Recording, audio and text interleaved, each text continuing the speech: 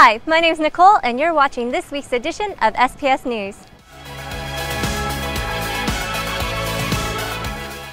At St. Paul's, we are passionate about making disciples, transforming communities, and planting churches.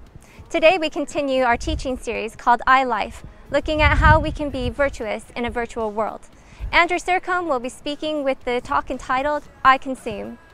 This week, at Children's Church, all children will be learning about how the Holy Spirit uses us to heal.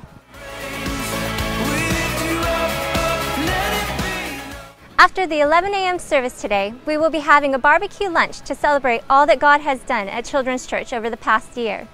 So if you are a member of the Children's Church team or have a child who comes to Children's Church, we would love to see you there.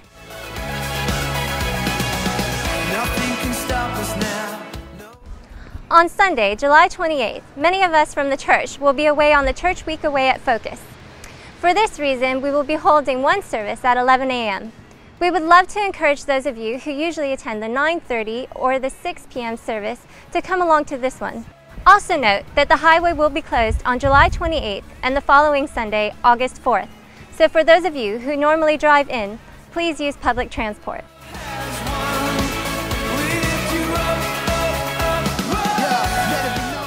Over the month of August, we will be combining the morning services and having one service at 10 a.m., which will be followed with refreshments. Also over August, we will be starting a new exciting series called Summer of Love, a short series going through the New Testament letter, 1 John. Well, that's it for this week. If you're visiting here for the first time, we'd love to keep in contact.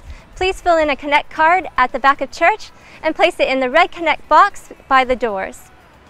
For more information on what you've seen here today, please visit our website at www.stpaulshadwell.org. See you next time.